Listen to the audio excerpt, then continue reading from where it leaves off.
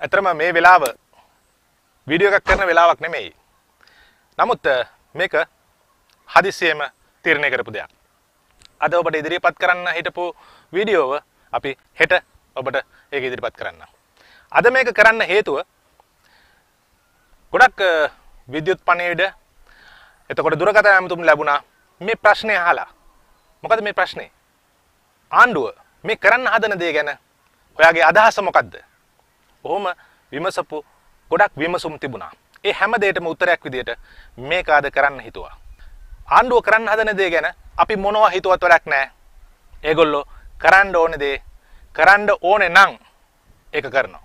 ඒක නිසා අපේ අදහස් හෝ අපි හිතන දේවල් ඒ තරම් වැදගත් නැහැ. නමුත් මෙරටේ ජනතාවට අපිත් එක්ක අදහස් හුමාරු කරගන්න අපේ හිතවතුන්ට සහ සියලු දෙනාටම ඒ වගේම ඊතර රටවල ජීවත් වෙන අපේ හිතවතුන් ඉතාලිය, ප්‍රංශය, ඕස්ට්‍රේලියාව, කැනඩාව, එංගලන්තය, ඇමරිකාව, මැද පෙරදිග රටවල් ඇතුළු මේ බොහෝ රටවල් වල ජීවත් වෙන අපේ ශ්‍රී ලාංකිකයන්ට මේ තොරතුර වැදගත් වෙයි කියලා හිතුවා ඉඳ අපි කියන්න හිතුවා.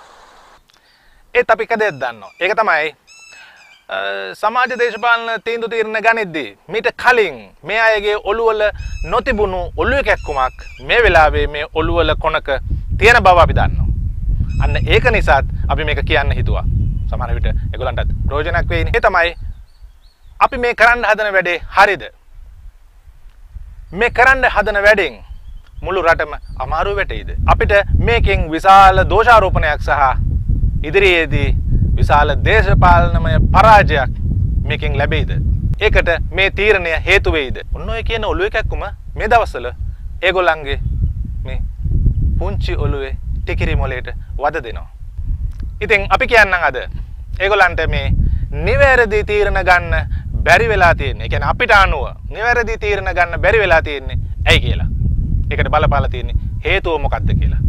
ඒකට අපි හිතන න්‍යායික කාරණේ තමයි මේගොල්ලෝ අතරමං වෙලා තියෙනවා. ඒ කියන්නේ මේගොල්ලන්ගේ නොදැනුම හින්දා අතරමං වෙලා තියෙනවා කාරණා දෙකක් මැද. ඒක තමයි need කියන්නේ මොකද්ද? want කියන්නේ මොකද්ද?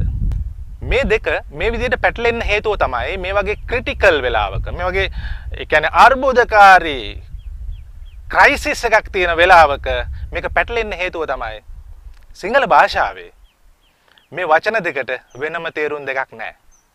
මේ වචන දෙකටම සිංහල භාෂාවේ කියන්නේ වුවමනාව, ඕනකම, අවශ්‍යතාව ඔන්න වගේ ඒවා. එතනදී අපිට විශේෂයක් කරන්න ඕන වුණාම අපි කරන්නේ මොකද්ද? මයන්නක් එකතු කරනවා. වුවමනාම දේ, අවශ්‍යම දේ, ඕනෑම දේ ඔන්න ඔහම. හැබැයි ඒ මයන්න එකතු කිරීම භාෂා විද්‍යාත්මක නෑ. ඒක නිකන් සාමාන්‍යයෙන් මිනිස්සු එදිනෙදා පාවිච්චියේදී හදාගත්තු එකක්. අන්න ඒක නිසාම අපිට මේ need සහ want කියන දෙක සම්බන්ධයෙන් ඒ කාරණා දෙක සම්බන්ධයෙන් විද්‍යාත්මක දැනුමක් අපේ ඥානගත වීමක් වෙලා නැහැ අපේ භාෂාව හරහා. මෙන්න මේකත් එක හේතුවක්, ප්‍රධාන හේතුවක් මේ වෙලාවේ අර නිවැරදි තීරණය ගන්නට ඔවුන්ට නොහැකි වීම. අපි හිතන විදිහට ඔබ දන්නවා කුඩා ළමයි, ඒ වගේම ආදරවන්තයෝ, ඒ වගේම ඔය වැරදි කරන මිනිස්සු, ඒගොල්ලෝ මොකක් හරි කරන්න ඕන වුණාම ඒගොල්ලෝ මූලික කරගන්නේ මොකද්ද? ඒගොල්ලන්ගේ ආශාව. එහෙම නැත්නම් ඒගොල්ලන්ගේ බුද්ධිය නෙමෙයිනේ. ඉතින් ආශාව මූලික කරගත්තාම ඒගොල්ලෝ කරන්නේ ඒගොල්ලන්ට ඕන දේ. ඒ කියන්නේ what they want, not what they need. නමුත් පරිපූර්ණ වැඩිහිටියන් සහ සමාජීය, දේශපාලනිකව, ආගමිකව බරපතල ශික්ෂණයකට ලක් වූ අය තීරණ ගන්නකොට ඒ අය පාවිච්චි කරන්නේ මොළය, බුද්ධිය. ඒ නිසා ඒගොල්ලෝ හැමතිස්සෙම හොයන්නේ what is most needed. එතකොට අර want එක මුල් කරගෙන වැඩ කරන අය driven by desire, ආශාවෙන් තමයි මෙහෙවනු ලබන්නේ. නමුත් අර පරිපූර්ණ බුද්ධිමත් තීරණ ගන්න අය ඒගොල්ලෝ මෙහෙවනු ලබන්නේ බුද්ධියෙන්, driven by wisdom. ඉතින් හුඟක් ජීවිතවල තියෙන්නේ මේ මුල් කාලෙදී තමන් ගත්තු ආශාව මූලික කරගෙන ගත්තු තීරණ වලට පසු කාලීනව වන්දි ගෙවීමක්. මේක තමයි ජීවිතවල හුඟක් දකින්න තියෙන්නේ. ඉතින් අපි අහන්නේ ලංකාව මේ අවස්ථාවේදී ඉන්නේ රටක් විදියට ඉන්නේ මොන තත්වයේද කියලා. ළමයින්ගේ තත්වයේද, වැඩිහිටියන්ගේ තත්වයේද? ආශාවෙන් මෙහෙවනු ලබන නොමේරු මොලයක් සහිත අය විදියටද එහෙම නැත්නම් තමන්ගේ බුද්ධියෙන් මෙහෙවනු ලබන වැඩිහිටියන් පිරිසක් විදියටද මේ වෙලාවේ අපි මේ ප්‍රශ්නය නගන්න ඕනේ.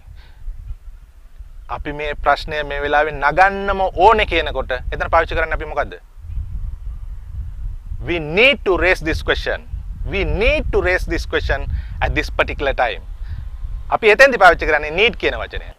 We want to raise this question කියලා කිව්වොත් ඒක politically driven question එකක් වෙනවා. ඒ කියන්නේ දේශපාලනිකව මෙහෙයනු ලැබූ ප්‍රශ්නයක් වෙනවා. එහෙම මේ ප්‍රශ්නය අහන අයත් මේ වෙලාවේ නැත්තේම නෑ ඉන්නවා. නමුත් අපි ඒ ගොඩට ආйти නෑ. ඔබ දන්නවා ඒක.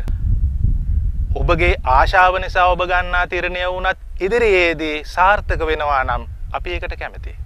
අපි කියන දේම සිද්ධ වෙන්න උවමනා නෑ. එතෙන්දී අපි කැමතියි.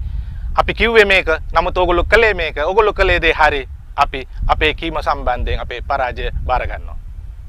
කැමති ඒකට. මොකද අපිට ඕනේ මේ උවමනා දේ සිද්ධ වෙන්න මිසක් අපි කියන දේම සිද්ධ වෙන්නත් නෙමෙයි. We need to have this situation corrected, revitalized and reconstructed. ඔන්නෝක තමයි අපිට ඕනේ. නැතුව මේ වාදෙන් දිනන්න නෙමෙයි.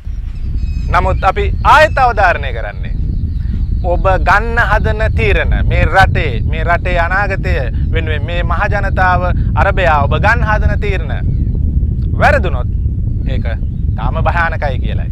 අපි කියන දේ වැරදුනාට කමක් නැහැ. මොකද අපේ පිටිපස්සෙන් අපිව මෙහෙවන කිසිම දේශපාලන ආශාවක් පොලිටිකල් desire එකක් අපේ නැහැ. මොකද අපි හිතන විදියට මේ වෙලාවේ මේ ආණ්ඩුවේ තීරණ කියලා කියන්නේ මහින්ද රාජපක්ෂගේ ආශාව. ඔහුගේ කැමැත්ත. ඒත් ගෝඨාභයගේ උවමනාව ගෝඨාභයගේ නීඩ් එක මේ වෙලාවේ ජය ගනීද කියලා හිතන්න අමාරුයි. මේක ඒ හින්දා නීඩ් එකයි වොන්ට් එකයි අතර බරපතල අර්බුදයක්. අපි බලමු මේ ගන්න තීරණ මේ ඉදිරියේදී රට විවෘත කළා වැඩ කරන්න පටන් ගන්න තීරණ මොන හේතුවක් නිසා ගත්තා වුණත් ඒවා හරි ගියොත් ඔව් එහෙනම් ඔබ ප්‍රශංසාවට ලක් වෙයි. ඔබ ගැන මිනිස්සු තවදුරටත් විශ්වාසය තියයි. හැබැයි මේවා වැරදුනොත් රට භයානක තත්යකට ගියොත් තව මාසයක් දෙකක් රට වහන්න වුණොත් එහෙම වුණොත් මේක මහින්දගේ අන්තිම කැමැත්ත වෙයි. ඒ වගේම ඔහු විශ්වාස කරන ඔහුගේ අනුගාමිකයන්ට තවත් ඉදිරියට තේරීමක් ඉතුරු වෙයිද කියලා අපි කියන්න දන්නේ නැහැ. එහෙනම් අපි බලමු. ගෝඨාභයගේ නීඩ් එකද මහින්දගේ වොන්ට් එකද? Needs are essential. Wants are not essential. කල යුතුම දේවල් අත්‍යවශ්‍යයි. වමනාවන් අත්‍යවශ්‍ය නැහැ. හැබැයි ඔබ දන්නවා මේ වෙලාවේ අපේ රටේ අත්‍යවශ්‍ය කියන කාරණේ අත්‍යවශ්‍ය කියන වචනේ බරපතල විදියට අර්බුදයක තියෙනවා. අපි බලමු.